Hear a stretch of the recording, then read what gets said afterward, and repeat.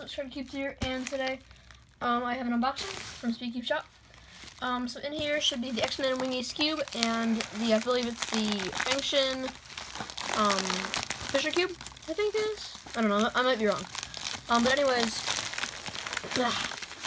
that's cool. So let's open this up. I slid it a little bit before starting the video, that it would be easier to open. Oopsie doopsie, sorry about that. So, here, one sec, let me get this open real quick. Okay, so we're all open. That was the, what was I gonna say? That was the, receipt. Here is the Fisher Cube, and here is the Skewb. So yeah, nothing else inside here. You can't see that anyways. So yeah, there we go.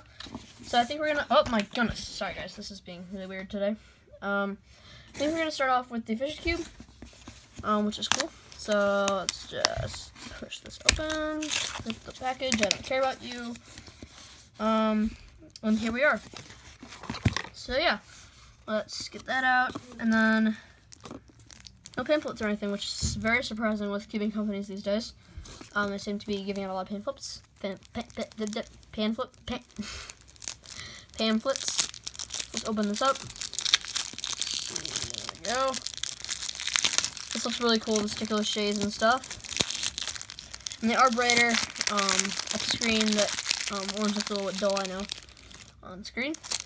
So here we are. So if you guys do not know what a Fisher Cube is, it is basically a 3x3, but you would slice off right along here, here, here, and here, and then you would take this corner piece that you just cut off and put it on this edge, and it gives it this look. So it actually, regardless to turning like this, how normal 3x3 would, it actually turns like this, because this is actually a center right here, and this is actually an edge, which is weird. It's hard to get used to. I do not have a Fisher Cube yet. I have a Fisher Twist, which is a Fisher Cube but twisted. It's one of the Iton's Twist cubes, but I do not have a Fisher Cube yet. So yeah, this is really cool. Turns pretty good. It's pretty lubed though. A lot of fair amount of lube on the outside. So yeah, like this is a T-perm, even though it looks a lot like a Y-perm. But you can't turn this F layer, so it's actually a T-perm, which is really weird. But this is going to be really fun to solve, I think. So yeah. Now on to the Wingy. So you're going to open this up, and it comes in this really nice plastic crate, which I do like. It's very high quality. And I know this is like a really late unboxing if I were going to get this cube, because it's really a pretty old cube now at this point. My goodness, this is not working. So yeah, pamphlet. If you guys did not know, the Wingy Skewb is a concave skewb, which first of all is weird, and then it has magnets, which is cool. So yeah, very nice box. Here's the cube. Very, seems a little slow out of the box, but good. Definitely my main right out of the box. I know I said that my main for the, Air Lakes Championship would be my magnetic, but I'm changing that now, so updated. It's a little fast, it seems like, when I'm doing this sledge, and I'm doing the hedge. I don't know. I'm doing the hedge of it. I don't know. It was just a little weird, so yeah, that's cool.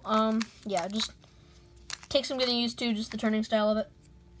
Yeah, so it's, as you guys can see, it's concave. I don't know if you can really see that, but so basically it gives it a little better of a grip for your hands, which will be cool. And so yeah, one thing I noticed about the packaging, when they, no, not wrong box, when they packaged this thing, what they made it look like, it was a Skewb, which I forgot to mention when I was unboxing it. Let me just put this back in here to show you guys. There we go. See, it kind of looks like a Skewb, but the corners are bigger than the center. I don't know. I just kind of noticed that. So yeah, these cubes are both really cool. That's weird lighting right now. Come on, let me see if that'll fix it. That's a little better, I guess. So yeah, these are both really cool. Yeah. So I'm really excited to get used to these cubes, test them out, especially on the Fisher cube. It'll be fun to solve. And this one, I'm really excited to kind of break it in and just get it all fast and stuff, so I can hopefully improve my time some. Now this does have one of the logos that can't peel off, which stinks. So I'll either have to use Lego Boise 3's tutorial, which is putting sugar on it. I suggest you guys go look that up if you're having trouble getting your logos off from GE Cubes or any other cube company.